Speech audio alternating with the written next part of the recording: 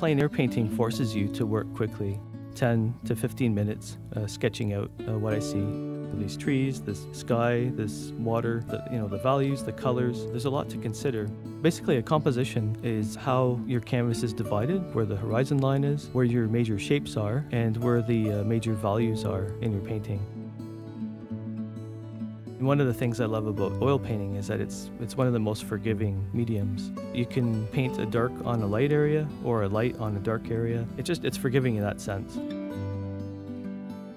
That's kind of the joy of plein air painting is, you're doing the best that you can when you're outdoors. It's basically capturing the mood and the feeling of a place. That's why I like using big brush strokes when painting.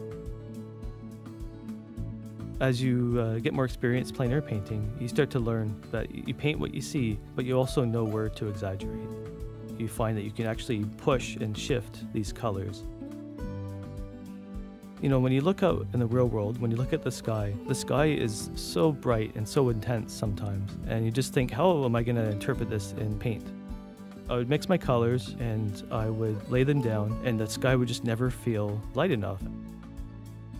And when I'm painting on location, I think that's the sense of freedom, is that whatever's in front of me is my inspiration. It's just me and my environment. It feels a bit like a home away from home.